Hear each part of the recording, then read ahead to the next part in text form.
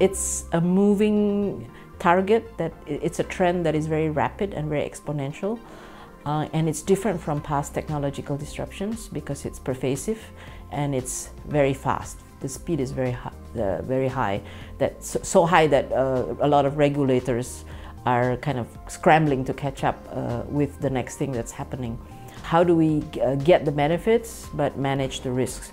We don't necessarily understand enough about the way the digital dividends for development are delivered, and we probably should learn from each other, from other developing countries, and pick which best practices would work for us nationally, and which we should also look for regional cooperation. I think catching up on the digital literacy is the priority. You know, just having basic digital literacy, and there are many ways you can do it.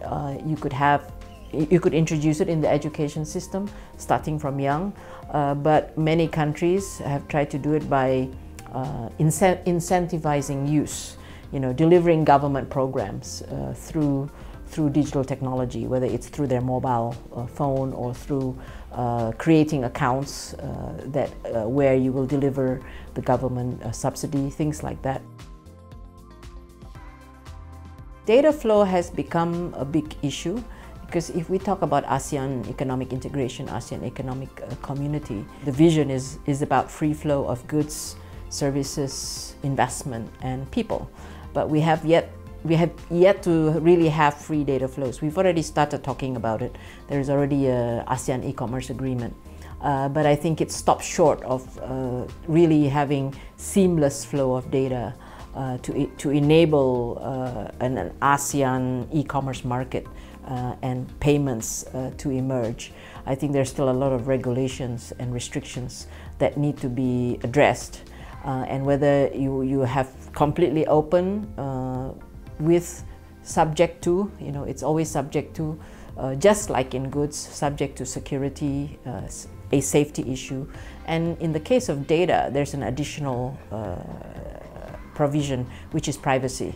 ASEAN has the promise of becoming one ASEAN e-commerce market, which can give the scale that countries like China or India have, and that will give us a competitive advantage in this space.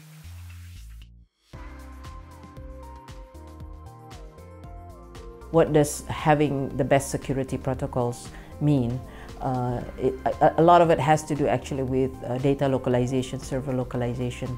Countries like Indonesia reserve the right to have data localization, data server requirements.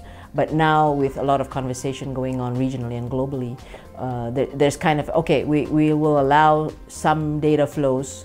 We will only require certain types of data to be reserved locally based on high security considerations, and the rest, medium security and lower security, can be more free flowing.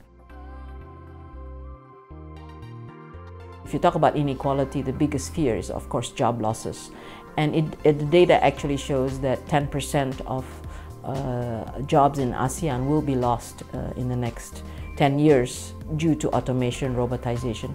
That's just an estimate. It could happen faster depending on how the technology evolves. And a lot of that is in agriculture sector, as can be expected. In the unskilled, medium skill, like routine work, repetitive work kind of jobs. And it's going to hit the younger people more. So we do need to have a policy of, I think, two-pronged policy. One is, it is about reskilling, about teaching new skills for new tasks. Some of the tasks don't exist yet. Yeah? And secondly, you need to have some kind of a social protection scheme, probably, because, you know, from the time you lose your job and the time you are being reskilled, first of all, you have to be empowered to be reskilled. What are you going to do? You know, and if we don't manage that well, we will have a lot of dissatisfaction and tension, which will have effect on not just the growth of the economy, but obviously on politics and elections, and probably policies that will take us more to restrictions rather than opening up. I think it's still going to be a scary ride. I myself feel that this is one of the greatest anxieties that we face, and it is something not just governments have to be appraised of, but companies, businesses, entrepreneurs, small businesses, and us as people, workers, educators, schools. We all have to be thinking in advance. We can't be thinking, oh, this is something that's going to happen in the future. No, it's already happening. So we need to think through in each of our respective areas, what is it that we need to do to adjust? And adjust can mean very drastic, but it really means us thinking through and applying. It can't be business as usual, can't be just a linear trend anymore.